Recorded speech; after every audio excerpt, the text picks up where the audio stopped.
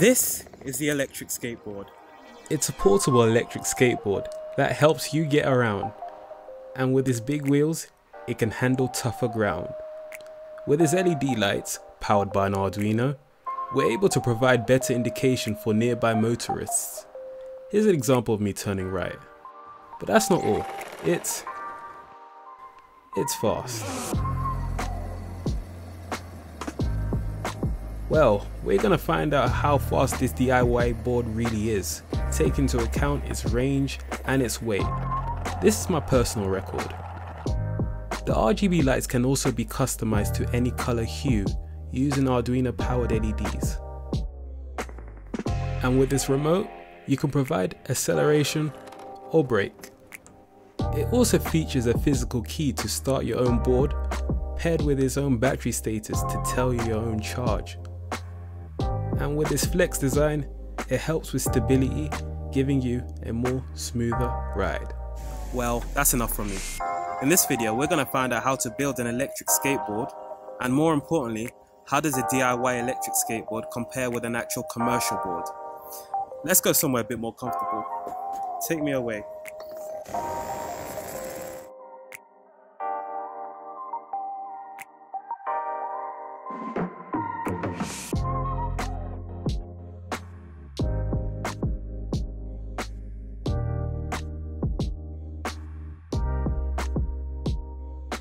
But wait, how did we even get here in the first place? Well, let's take this a few months back.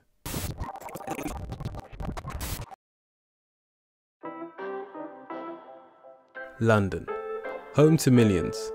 A good amount of people commute around London on a daily basis, but with recent events and with public transport, people are thinking of different ways to get around. My plan was to buy an electric skateboard, but looking at the prices, I started thinking, what about if we make an electric skateboard? I mean, I've already built one that sort of works. What about if we beef it up and make it as practical as one you can buy for cheaper? Well, let's find out. So after a bit of procrastination and development, here it is. The top half is normal, it's the bottom half we'll focus on. This consists of the motor and pulley, the battery, and the LED lights. The motor and pulley. The motor is attached to a mount where a belt rotates the wheel using a pulley system. Here's the timing belt, and here's the larger gear on the wheel, the battery and electronics. Now all electronics are housed in the enclosure, and using a loop key to complete the circuit, we turn on the board. The receiver is now on, we can use the remote to provide acceleration and brake. The programmable LEDs include a front light and back light, all powered by an Arduino Nano. But if that's not your thing, you can go for the RGB effect and travel in style, like literally. Right, before we start, if you like this type of content, help us beat the YouTube algorithm by smashing the like button. Also, if you're new here, consider subscribing. Also, turn post notifications on while I try and figure out some type of post schedule. We've got loads of more interesting projects on the way. Isn't that right, Al? Why not leave a comment? I reply to every comment. Safety is important when making an electric skateboard, from dealing with batteries to wearing a helmet. It's also good to know the motor laws in your country. Ironically, this video is probably more relevant outside the UK, well, at least for now. Oh, and one more thing, if you watch to the end, you'll find out how this board compares with the commercial board, like the boosted board. Let's get to building. The overview.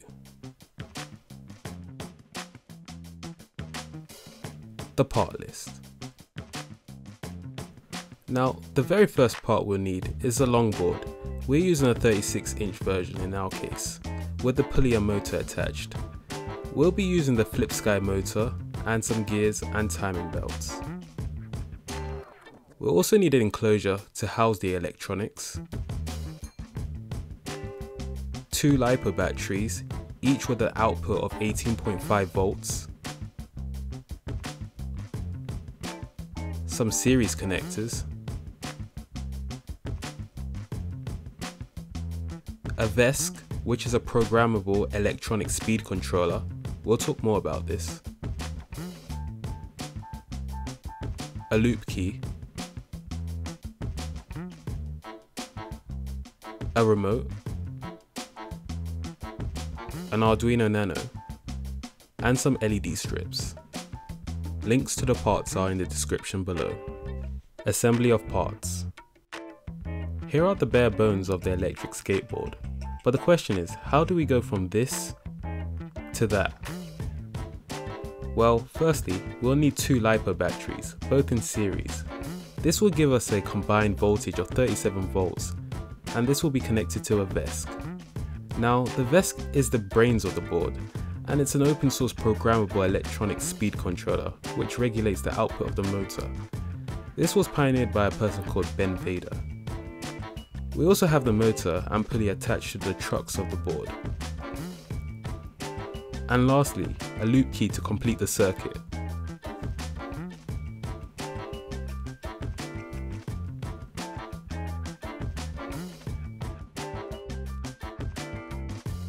This turns on the receiver so we can control the speed using the remote. You can find more details about this project on our site, Smart Builds, as well as downloading the Arduino Lights code. This can be found in the description below. And now we're weighing in the board. This comes at 3.5 kilos. Now, there were a few modifications made to the board. Firstly, it was spray painted matte black. Also, some LEDs were put around the sides of the board, using a hot glue gun to keep it in place.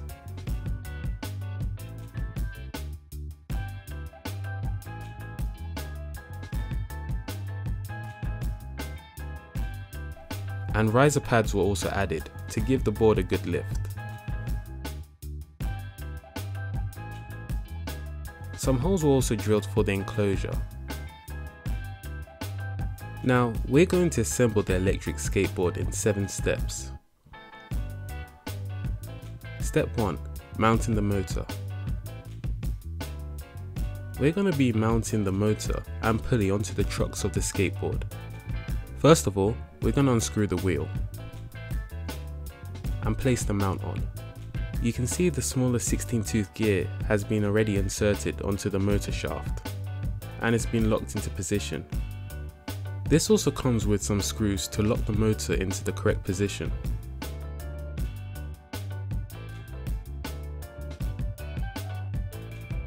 It's good to mount the skateboard closer to the deck rather than the ground to give it some clearance.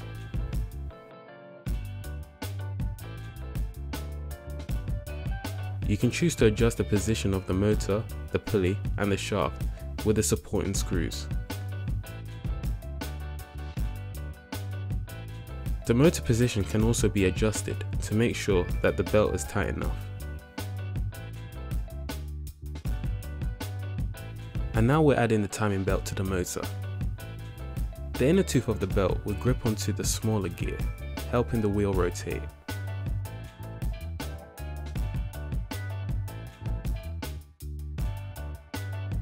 The larger gear would be screwed onto the 80mm orangutan wheels. Now this comes with a plastic hub space, and this is already designed for a pulley system, which is cool. And it's essential to know your wheel size, because some mounts and gears are only compatible with specific wheel sizes. It's important to have the large gear aligned with the wheel, so it allows for a more smoother ride.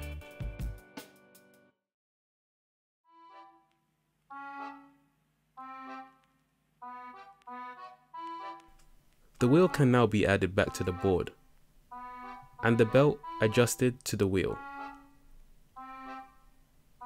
And now we can just screw it back in place. And now we've completed the mounting of the motor and the pulley system to the skateboard truck. We can also rotate the wheel to see the motor also turn.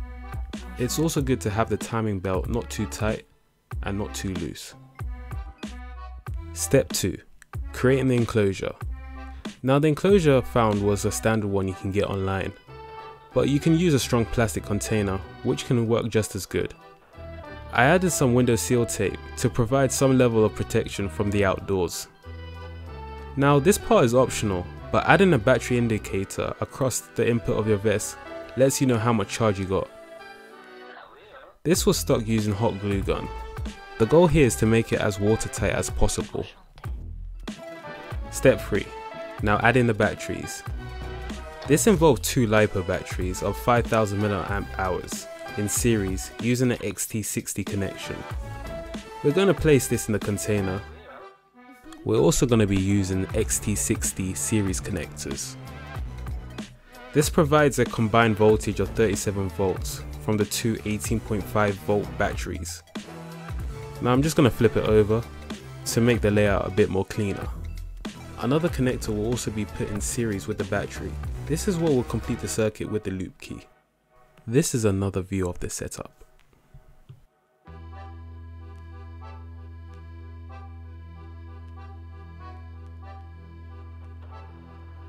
As mentioned, the loop key is the physical key to complete the circuit connection and start up the electric skateboard. This can be done by soldering the 12 AWG cable to both ends of the female XT90S connector. This works as an anti-spark solution as well, and I find it good to know that the board isn't physically connected when I'm not around. Step 5. Connecting the motor. So what we're going to do is thread the vest and plug the 3-phase wires directly connected to the vest.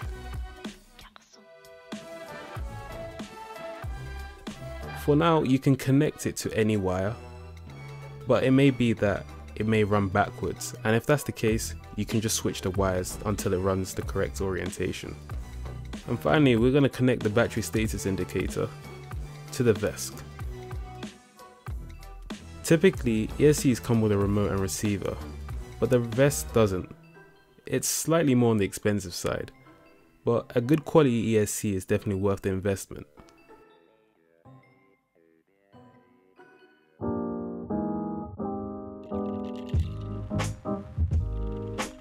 Step 6. Connecting the vest to the battery. Now, this part is pretty simple. We need to complete the circuit. The vest would now regulate the motor so that the correct amount of power to the motor is provided from the battery.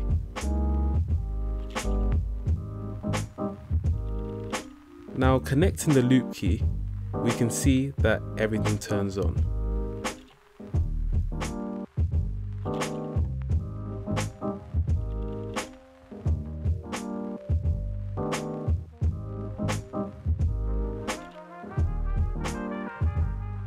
The cleanup. Now, using a hot glue gun, this is to keep everything in place. And using some braided sleeves and electrical tape, we're just going to clean it all up. And now we've completed the setup, let's move into some programming. Arduino programming. This little thing is responsible for controlling the LED lights. It's an Arduino Nano, a microprocessor which is used to control the LEDs. Here's a scale of how small it is compared to an Uno, and here's a pound coin. This makes it great for saving space. Now what we're going to be using is the 5 volt, the ground and pin 6 for the digital output. And we're going to be pairing it with the LED strip RGB WS. Yeah. We're going to be using some jumper wires, using male to female jumper wires to be specific.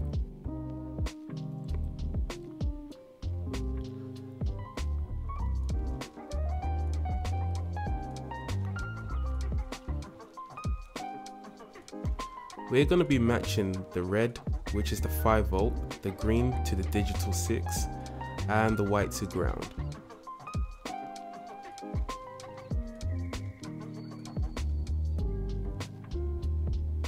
They've already been color coded.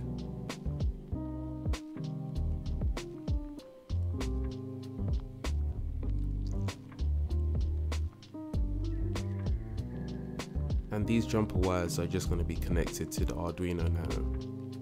First one being digital 6. This specific pin is what's going to control the LED. Next one to ground. And lastly to 5 volts. And that's the connection already. Now we can get to doing some programming.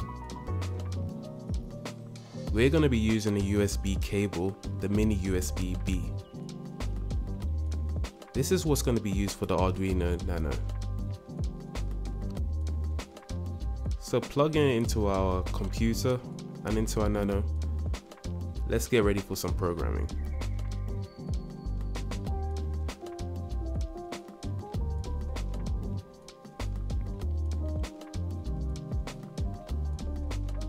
First thing we're going to do is go to the Arduino site and download their Arduino IDE. Now we're going to extract it. And you'll see a blank sketch once you open the program. You can also check that your Nano is connected by heading on to Tools and the port, and you'll see a USB serial. Now we're going to go into the Manage Libraries and download the NeoPixel library. This is going to be the Adafruit NeoPixel, which is already installed in my case, but you can install it for yours. And by going to Files and Examples, we'll be able to see the library. We're going to use the strand test example. Now you'll see that the LED is already at pin 6, and then we're using the first 60 LED strips in this example. So these are the ones that will be programmed. The first 60 strips is more than enough to go around my board in this case. We're now going to compile the sketch to make sure there's no errors, and just checking that it's already connected, we're going to upload the code.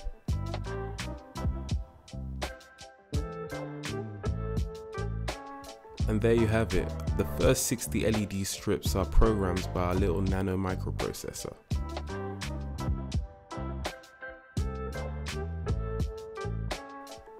Now the good thing about this is these LEDs are totally programmable, so you can choose any RGB hue. So just cutting off what you need, we're going to put this around the skateboard. This was glued together with a hot glue gun.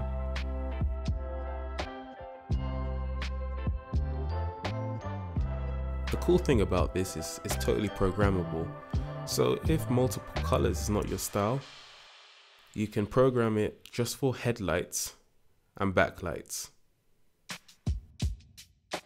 And with a little bit of electronics, this can be implemented onto the breadboard using the VESC 5 volts and ground to power the Arduino Nano and the LED strips. Now a really cool idea is adding some push buttons. Now the idea here is based on the pressure you apply on the board, you'll be able to activate the right and left indicators. And now it's time to configure the VESC. Configuring the VESC. We're going to be using a 2.4 GHz RC remote and receiver, but you can use any other. Now coming out the VESC, we have some server wires. These wires will be connected to channel 2 of the receiver, with a black lead to the far left. It will look something like this.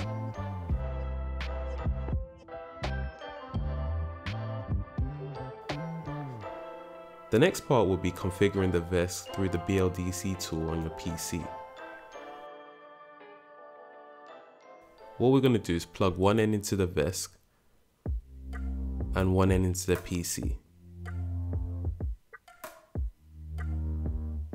The setup will look something like this.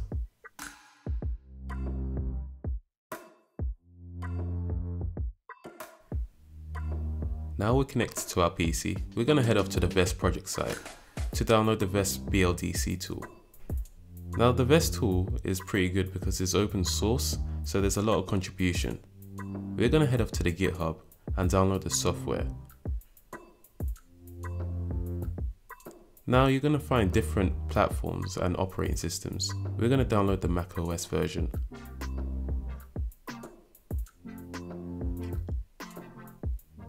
Once extracted, we're just going to open it up.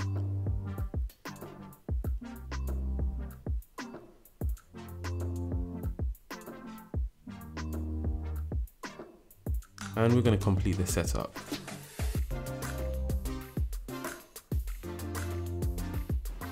Now we're going to power our vest.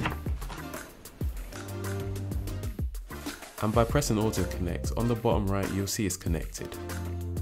Now configuring the motor, we're going to hit setup and go for a medium motor. This will give us different parameters. The battery we're using is a 5000 mAh battery, and you can see this on the site. So we're going to just change this to 5 cells and 5000 milliamps. Now the gear ratio here is relatively accurate to mine, so I'm going to click run detection. You'll hear some noise and the motor will start running.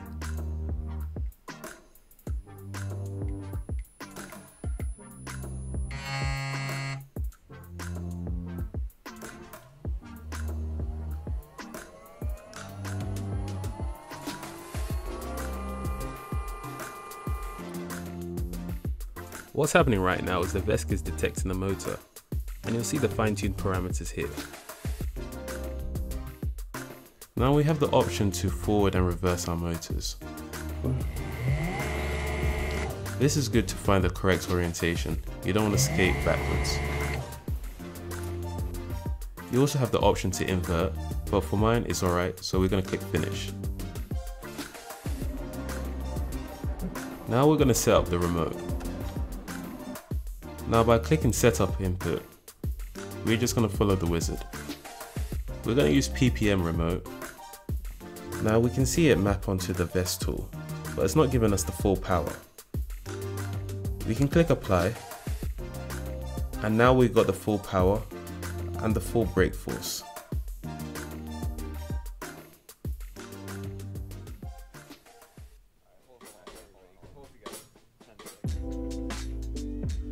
Once that's done, we can just click next. We're not going to do much here, but it's a good idea to look into this because there's so many options in the vest tool that you can use. Now we're going to do a little test. The throttle's working, and we can brake.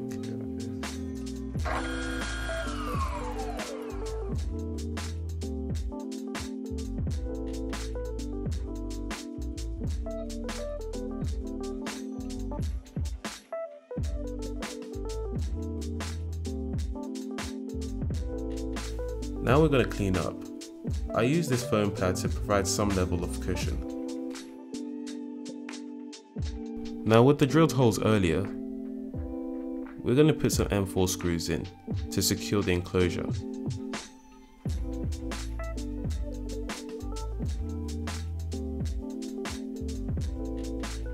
It's good to make sure it's really tight, and if you want extra security, you can hot glue it together. And there you have it, the final version of the DIY electric skateboard with its remote. The lights are also fully programmable, so you can customize to any color. So the big question is, how does a DIY board compare with a commercial board you can just buy? Well, we're going to be using the boosted V2 for comparison. And the results. The weight of the board came in at 6.1 kilos. Here's the before and after, which was an extra 2.5 kilos extra. The range also lasted for a good 10 miles before the program cut voltage of the vest kicked in. And that was powerful enough for me to travel around London with my equipment. Now, the speed was calculated for a good 25 miles per hour, but that's more than enough for me really. And if you're going beyond that, that's something else. This is my personal record.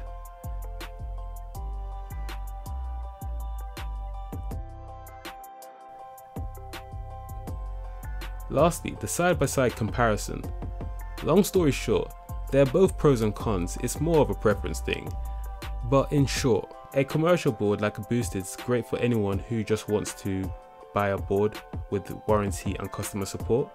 but a DIY board can be cheaper and it's a fun build to do.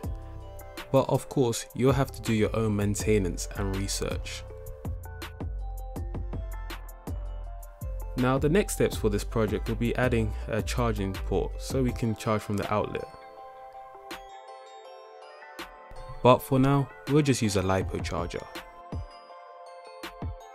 Hey, you made it to the end, or you skipped ahead. Either way, thanks for watching. If you got any questions, leave it in the comments below. If you'd like to see some more skateboard footage, or the most recent projects, or even ask questions, hop over to our Instagram channel here, @SmartBuilds. I'm Evan, thanks for watching, peace.